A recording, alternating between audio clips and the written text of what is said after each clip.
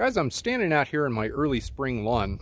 I say that with a grain of salt. It's actually late February, but weather has been nice and my lawn is basically in early spring. I got a nice green color. I've already mowed this a couple times. It is growing. The soil is warm. The lowest recorded soil temperature that I've recorded over the past week is about 44 degrees. The highest soil temperature that I've recorded over the past week was 58 degrees. So somewhere in there, my average is about 53. I'm going to call it 53 degree average right now. What I want to talk to you about today, though, has nothing to do with spring lawns, really, but I do want to talk about iron usage in the lawn. I'm going to be talking about liquid iron specifically. Liquid iron gets sprayed on through a tank, backpack, some sort of sprayer, and the whole point of it is to go onto the leaf tissue and get absorbed through the foliar kind of leaf system. You're going to end up experiencing a lot less oxidation, and the plant is going to be able to respond to that iron much faster. So here's what I want to show you. Does liquid iron actually make your grass greener? Now, I think most people really do understand that it does, but I want to show you the difference here within a couple days or so. Now, today is a nice day. Tomorrow, it's going to be cloudy. We got snow coming in. We're literally talking in a few days. My expected overnight temperature, I want to say it's on Tuesday morning, like in 3 days from now, is 10. So it's supposed to get down to about 10 degrees in a few days. I have a feeling, even though I'm going to get a dusting of snow in the next 2 days, that dusting of snow is going to go down onto really green grass. It's going to be a pretty cool contrast, and I want to show you. All right, now if you're going to put down granular iron, just to touch on this, your soil temperature really needs to not dip below 40 at night. Here we are kind of late morning, and I'm at about 55 right now.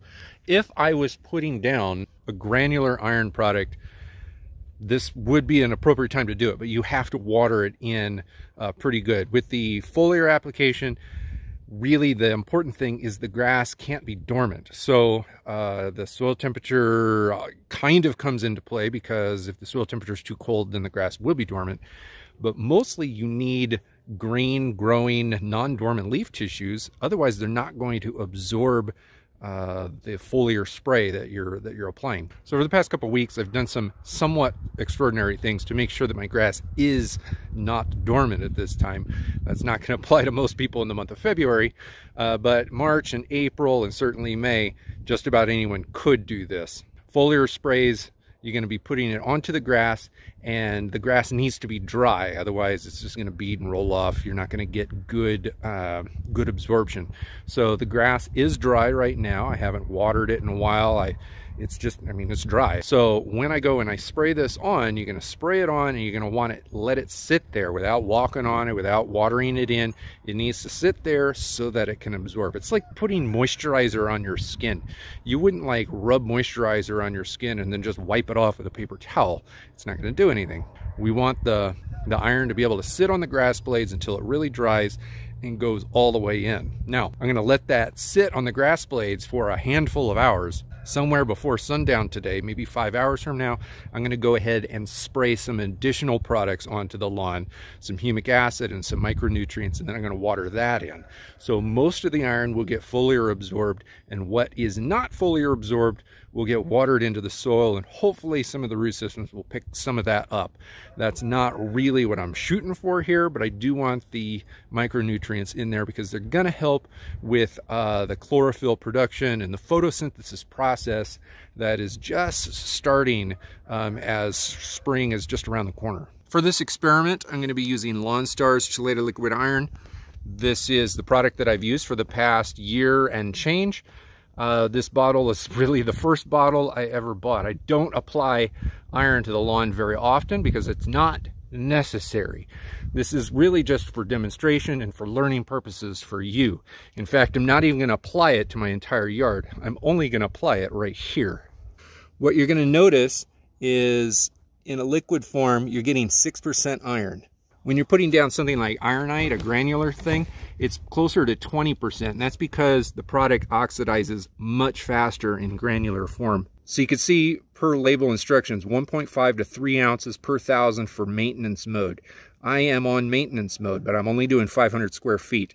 So instead of 3 ounces per thousand, I'm going to go ahead and do 1.5. I might round that up to 2 for simplicity's sake. All right, just to get this out there, I want you to know that the hardest part of lawn care is filming a video for me. Filming and editing and putting these videos together is way harder than actually doing this stuff. So if you've never applied liquid iron to the lawn before, if you've never like used a sprayer before, that's the easy part. This is the first time I have ever used this sprayer. I purchased it myself.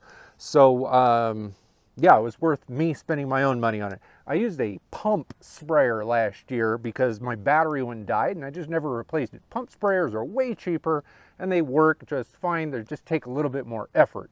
We're going to take this thing off.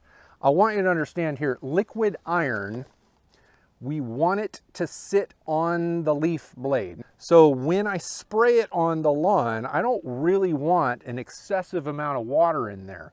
Now, other products, when you spray it on the lawn, you end up watering it in. The whole point is to get it into the soil so the root system can get at it. Also, other products are quite thick, so you need a lot of water to be able to spray it well, to spray it good out of a sprayer. Iron, however, it's not thick, it's kind of runny, and I don't want a ton of liquid going on to the lawn because I want it to all sit on the leaf blade. I don't want it to go down to the soil. So I literally only have a minimal amount of water in here. I still probably have too much.